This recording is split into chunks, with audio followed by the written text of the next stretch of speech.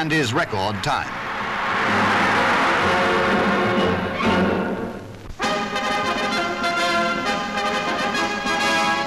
"97,000 at Wembley saw the Brazilians in dark shirts kick off against England, who straight away set the stands roaring with their opening onslaught.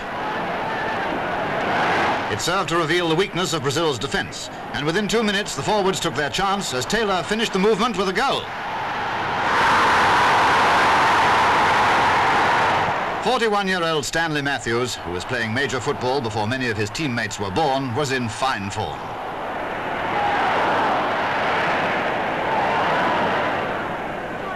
Within 2 minutes, one of his passes was the start of a sequence which gave Granger his opening for goal number 2.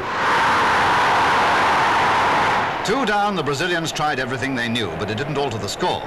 After the interval, they began to make progress, and in the 54th minute, Santos centred and Almeida's shot went in off left-back Byrne.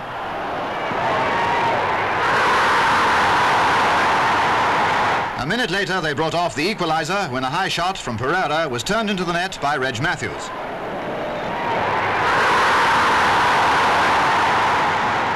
A tense international crisis arose almost immediately. An incident caused the French referee to award England a penalty, whereupon Brazil's inside right walked off with the ball in a huff. It returned, but Atio's kick was a failure.